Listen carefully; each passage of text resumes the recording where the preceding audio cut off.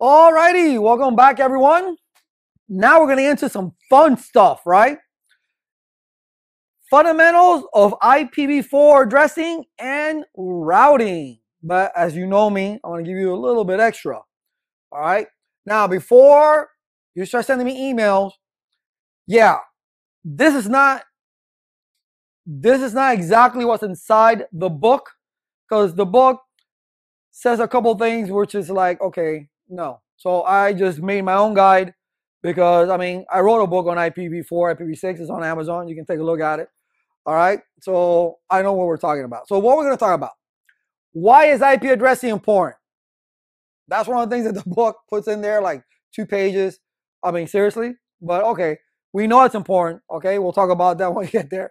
We'll look at the format of IPv4 address. Now, for those of you that already know this, that have taken the previous CCNA, that have taken my IPv4 address class and IPv6 address class, and have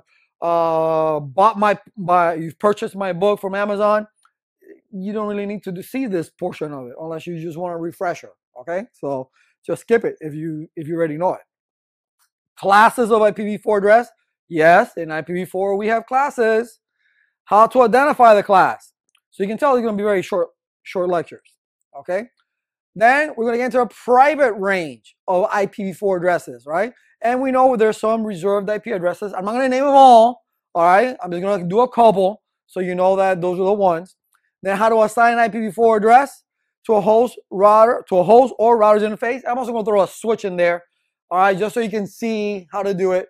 All right, even though we haven't gotten to the CLI portion of the course yet, but it's not that difficult. Okay. And then the subnet mask is the key. And this is what I've been saying for what, 15 years now, 18 years? The subnet mask is the key to everything. This is why I put a happy face. Look at it right there. I put a happy face right there. You know how I always called it dotted decimal addressing? Because it's 255, 255, 250, whatever. Well, now they call it DDN, dotted decimal numbering. I doubt it that that's going to be on the certification, that if you know what that means, but just in case, okay? So CIDR and dotted decimal, I'll try to go back and forth, okay? So it makes it easy to go ahead and subnet or do anything.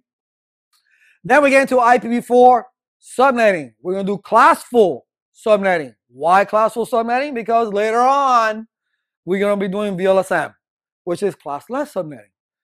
IPv4 routing. How does the routing table get built? I'm not even going to say anything. Routing, and this portion of routing is basically, we're going to talk about the ARP protocol, address resolution protocol. I already mentioned it already. We're going to do default routes. I'm going to do static routes. Is that in your book? No, but we're going to do it anyway because it's that simple. All right. And then we're going to talk about, we're going to get into deep discussion of it. All right. Maybe later on, because it's an actual section on RIP version 2, believe it or not.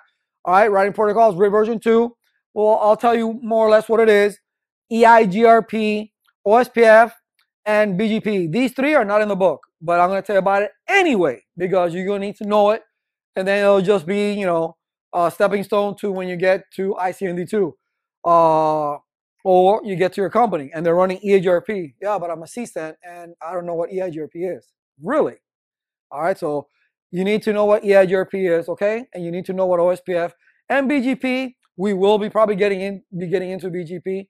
All right, so I'm gonna tell you a little bit about it. Just mention things that it does and stuff like that. All right, so this is what we're gonna go over.